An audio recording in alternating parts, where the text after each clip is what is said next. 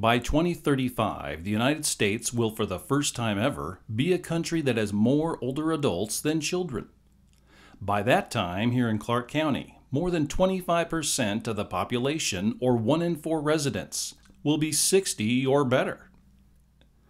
The Clark County Commission on Aging provides leadership, advocacy, community awareness, and develops partnerships to initiate positive change toward an all-age livable community. To tell the story of the Commission on Aging is to tell a story that involves change, community caring, and growth. It's a story of how, over a decade ago, some very committed and forward-thinking people heard about statistics about the number of people that were going to be aging in Clark County and decided to do something about it.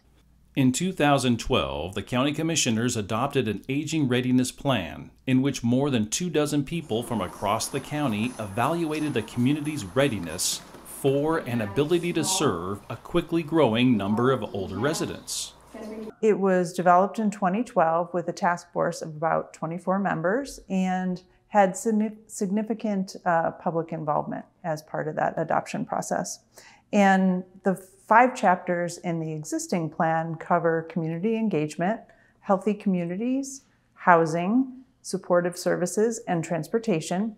And the updated plan will add a new topic of emergency preparedness. The Commission on Aging is currently updating the Aging Readiness Plan. As a part of that project, 3 interactive public workshops were held to help refine existing strategies and brainstorm new ideas for the updated plan. We have learned how truly interconnected we are as a community. It's really interesting because we really do have a great deal of communication between agencies and with citizens within Clark County.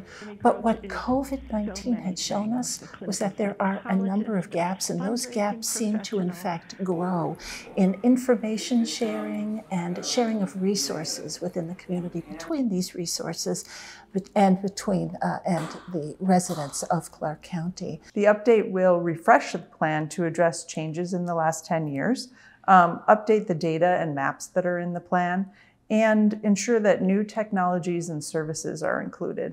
And one example of that is rideshare apps. Those have been more popular in the last 10 years, and they're an alternative method of transportation for older adults. And overall, we're working to update the plan so it's current, relevant, and we can begin implementing it. The updated Aging Readiness Plan is expected to be presented to the County Planning Commission later this summer and finally before the County Council for adoption.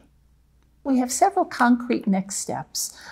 In July, we heard from our consultants about our finalized Aging Readiness Plan, thinking about the changes and incorporating in the changes that we heard during our many workshops and conversations with the community. Then in August, our Aging Readiness Plan will be going to the Planning Commission, where there'll be workshops and then discussion about the Aging Readiness Plan. And then it will be presented to the County Council, we hope, in September for passage there. For more information about the updated Aging Readiness Plan, call 564-397-2280 or visit the website